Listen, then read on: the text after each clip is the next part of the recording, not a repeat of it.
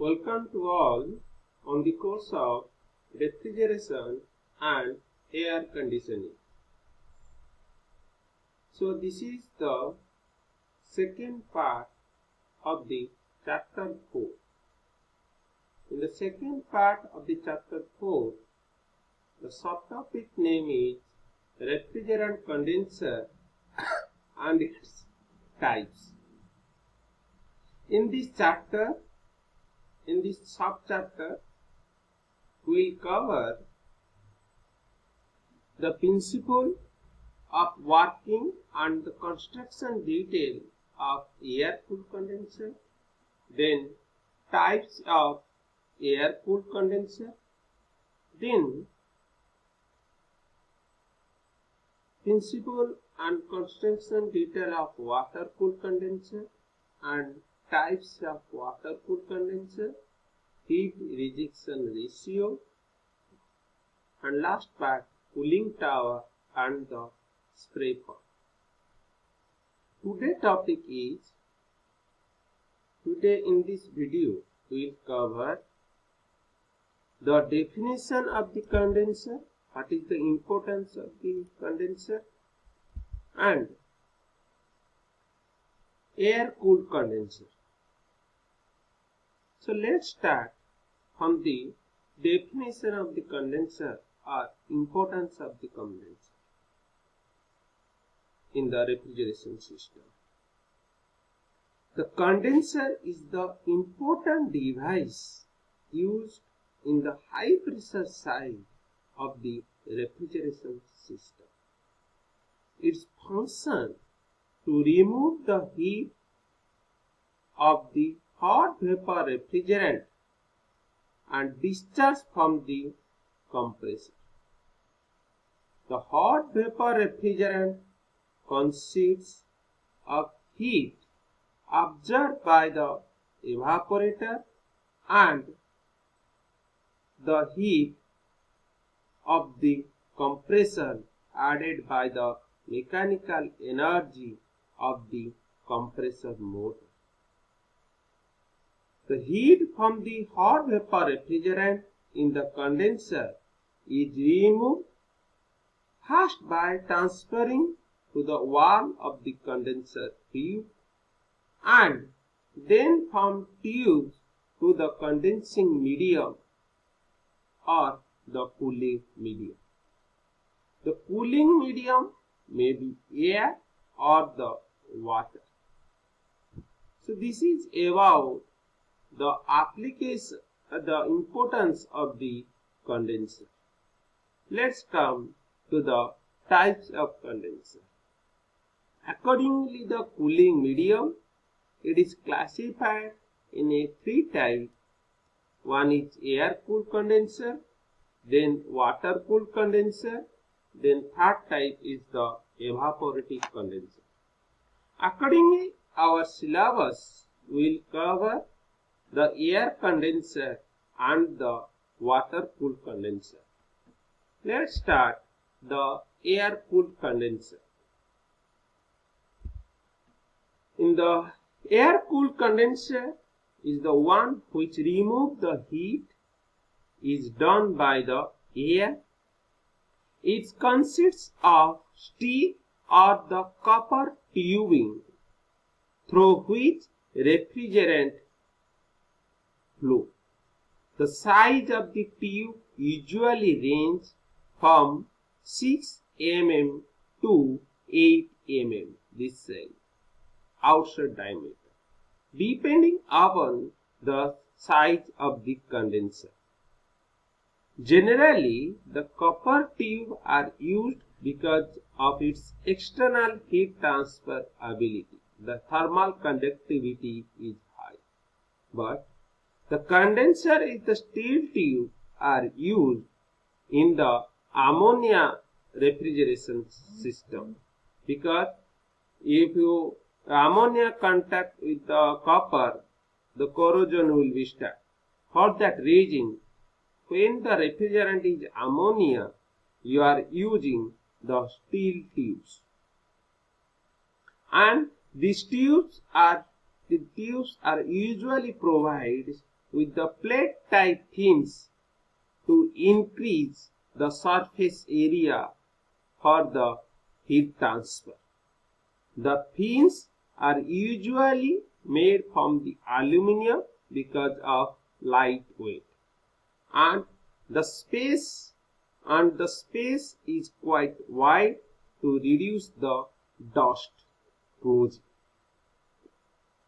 The condenser with single row of tubing provides more efficient of heat transfer. This is because air temperature rises as it passes through each row of the tubing.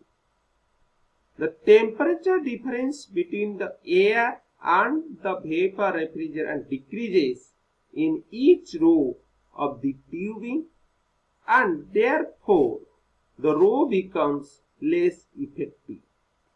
However, the single row of condenser requires more space than the multi-row condenser.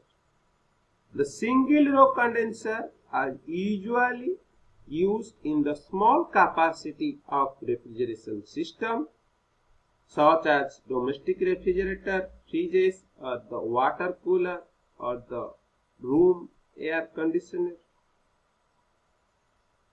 The air-cooled condenser may have 2 or more rows of tubing, but the condenser with up to 6 rows of tubing are common. Some condensers have 7 to 8 rows. However, more than 8 rows tubing are not usually more efficient. This is because the air temperature will be too close to the condenser temperature to absorb any more heat after passing through the 8 rows of tubing.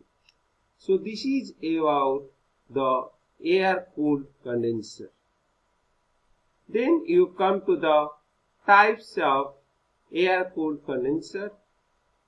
There are 2 types of air-cooled condenser. One is natural convection condenser, another is the forced convection condenser.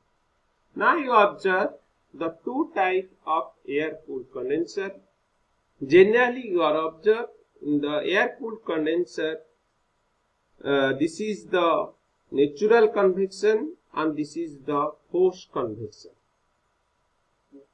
The natural convection, you observe here you are not forcing the air flow inside in between the fins, and here the inlet part of the refrigerant inside the tube, and this is the outlet part. Inside inlet it is the vapor.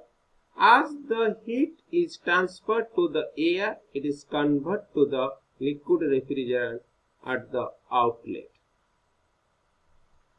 But in the forced convection, you are forcing the air by the help of propeller fan. To guide the air, you are using the damper. So let's know what is the difference between them. The natural convection needs large surface area and it consumes large space. But in the forced convection, there is a fan or blower is required and it will require less surface area. And here the natural convection, the construction is simple as there is no other apparatus is required to flow the air. But the forced convection, it is a complex construction. And come to the natural convection, here the low cost, but in the forced convection it is a higher cost because of here a fan is required, damper is required. For that reason it is more cost.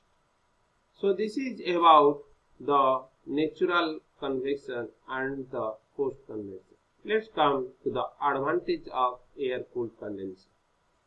The air-cooled condenser, where the water difficult to use and water availability is difficult, in that case air-cooled condenser are using, it is the advantage.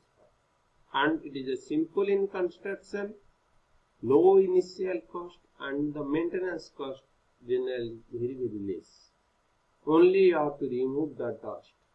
There is no chance of corrosion and erosion or algae formation. For that reason, maintenance cost is very less.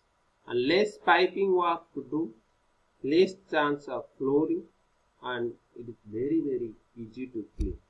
But the main disadvantage in the air-cooled condenser, here have low heat transfer capacity. So in the air-cooled condenser, the heat transfer capacity is very low. And noise operation, when you are using the fan, noise will be produced. So noise operation while application. And large surface is required, and hot weather condition it is less effective because atmospheric temperature is also increases. So for heat transfer, temperature difference is required.